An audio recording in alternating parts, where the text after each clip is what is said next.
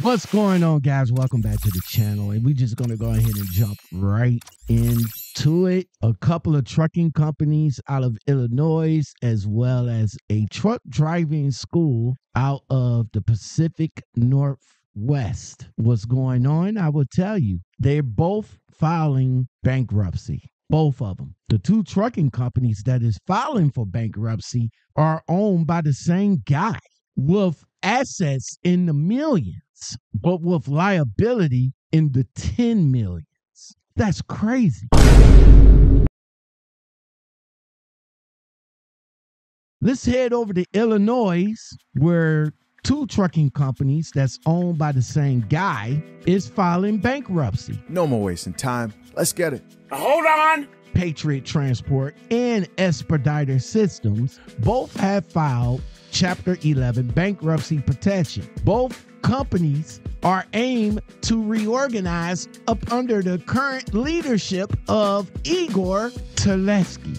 Igor Telesky is listed as the president of both Patriot Transport and Expeditors Systems, which is out of Burr Ridge, Illinois, as well as Carroll Stream, Illinois. He filed Chapter 11 petitions separately. He gives no reason as to why the companies filed for bankruptcy, but he's looking to reorganize both trucking companies. Patriot Transport assets are between 1 million and 10 million, while their liabilities are between 10 million and 50 million, with their top creditors being the IRS, Resco, and Prologix. All three of their creditors are in excess of $1,916,000. Their fleet consists of 35 power units and 35 drivers.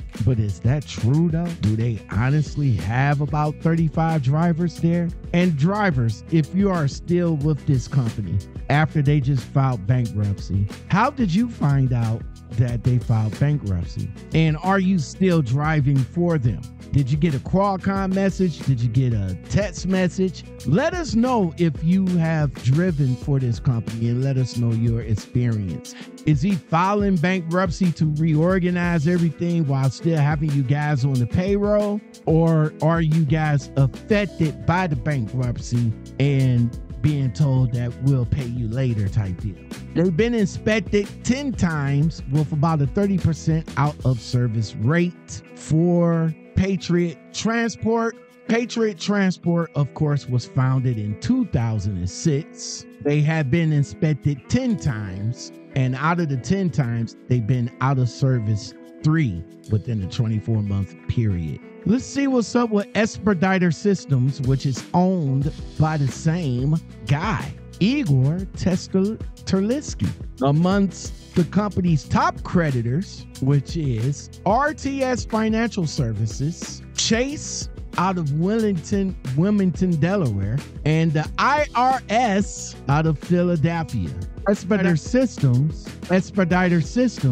with about $379,000 owed. Expediter Systems fleet initially has 100 power units and drivers, but they recently reduced the power units to about 50 and the drivers to about 55. They have been inspected 70 times. And out of the 70 times, there has been 16 out of services. Both companies up under Igor Telesky.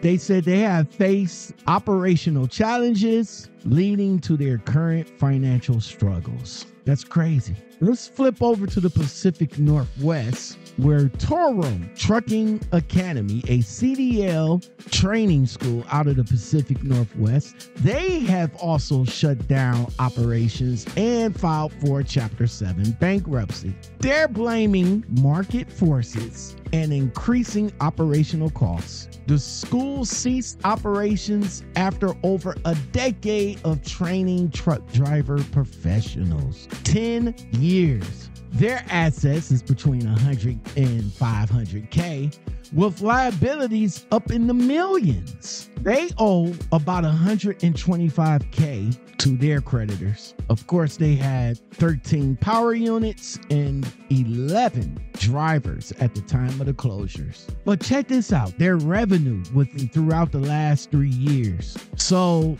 in 2022, they made $2.3 million. That was their top year revenue rise. $1.7 million in 2023 and $490K in 2024.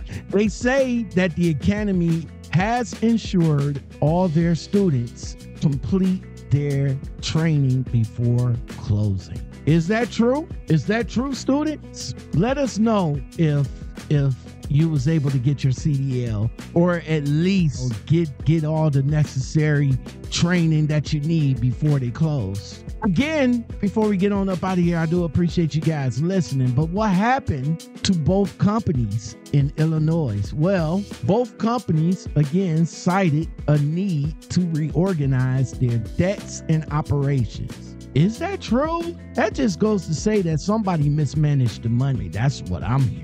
And the Toro Trucking Academy says the Academy blames the forces of evil, including rising fuel prices, increasing regulations, and higher personnel costs for its closure. They also said operating the business in the unfriendly states like Virginia, Washington, and Oregon added to their challenges.